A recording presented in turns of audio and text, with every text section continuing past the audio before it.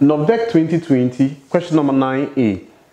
The radius of a spherical balloon is increasing at the rate of 3 centimeters per second. So, our 9A. Now, we are being told the radius of a spherical balloon is increasing. So, that is the r dt. This is equal to 3 centimeters per second. Now, the reason we should find the rate of increase in the surface area. So, we want to find the A dt. We want to find the surface area of the balloon when the radius is 10. So, our radius is giving us 10. Now, what is the area of a sphere? It's giving us 4 pi r square. Now, let's find out the A dr. So, the A dr, when you differentiate this, what are we getting? We get 8 pi r. Now, what do we want to find? We want to find the A dt. So, we use the chain rule, the A dt. Now, this is the same as, that is the A dr times the r dt, applying the chain rule. Now, what is the A dr? The A dr is giving us 8 pi r. Now, what is the r dt? It was given to us as 3. Now, what is pi? Our pi is 22/7. So, this is the same as, now, 3 times 8, we have 24 pi r. Now, what is our r? Our r is giving us 10 in the question, and this time that will be 240 pi. And from here, we can leave our answer this way, or pi is 22/7, so we have 240 times 22 all over 7. And when we do this, we are getting, that is 754.2857. And this will be approximately, that is 754.30 centimeters square per second. Very, very easy. Make sure that you subscribe. We have a lot of videos to help you pass your exams with ease.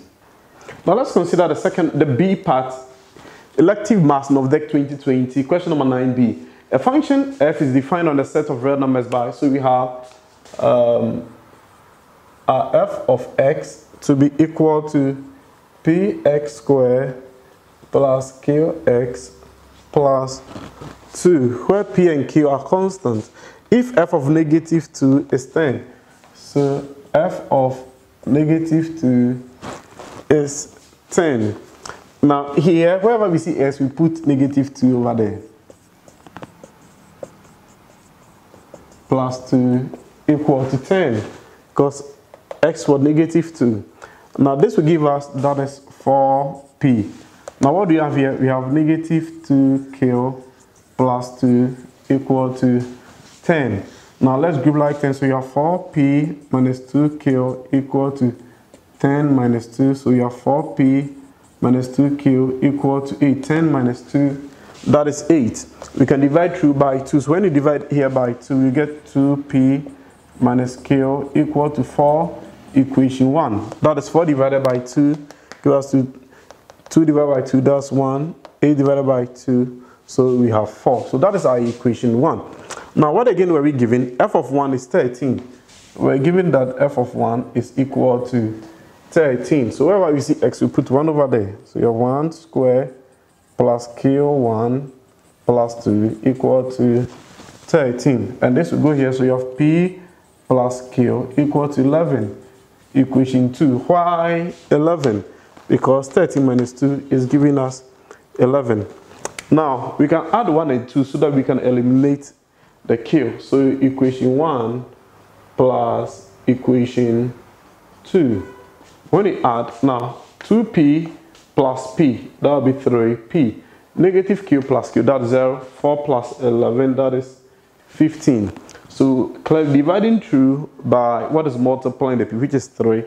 Therefore, our p is 5. When you divide through, our p will be 5. Now,